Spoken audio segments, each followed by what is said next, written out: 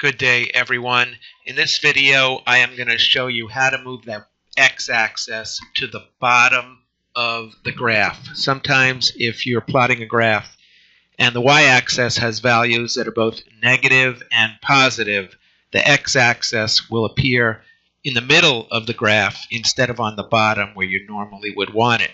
So here's our little example. So I'm going to click Insert. We're going to do an XY chart, a line chart like that. Let's make it bigger. And you'll see over here the x-axis is right in the middle. It really doesn't make sense. Normally you want the x-axis on the bottom.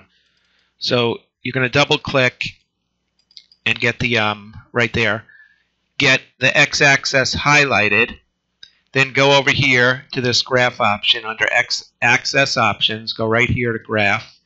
Go to labels and then just choose low. And there you go. It goes underneath. Now also in this graph you will notice that we're starting in 2002, but why? I mean the first data point's 2004. The last one's 2019. So how can we fix that?